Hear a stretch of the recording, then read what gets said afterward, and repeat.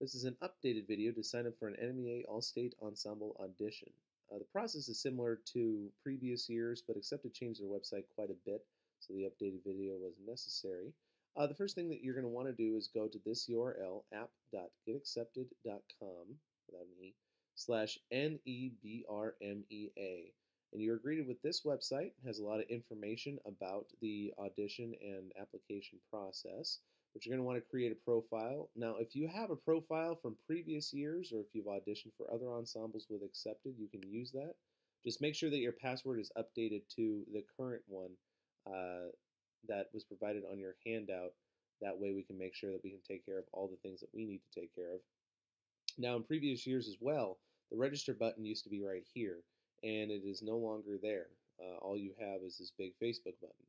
Also, as in previous years, please do not use Facebook. This really complicates a lot of things.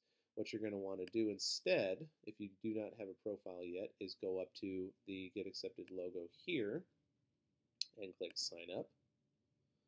And after you're greeted by the fourth time with using the Facebook button, you'll scroll down here to the email address. Use email that you use quite often.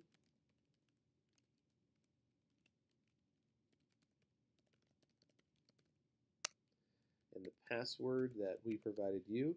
Now, there is no confirm email, confirm password option here, so make sure that what you typed was really accurate.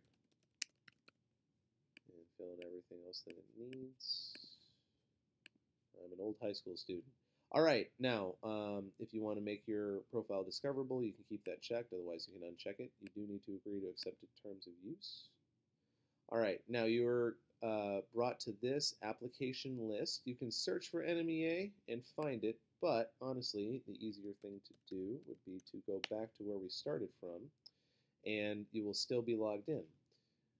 Now, over here I can select my program group from these four options and my voice or instrument. Please do note that if you are auditioning for multiple instruments or ensembles, for example, if I'm auditioning on alto saxophone for both concert and jazz band, there are separate application fees for both.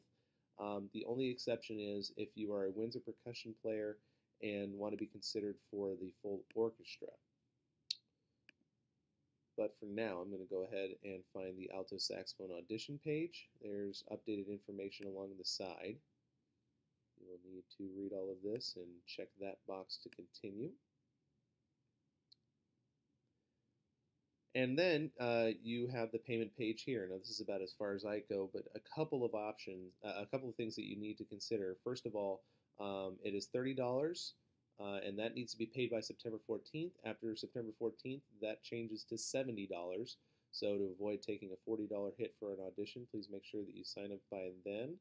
Once you have paid, the first page that you're going to see after that, go into the handbook here, is just a bunch of contact information. That should be pretty easy to fill out.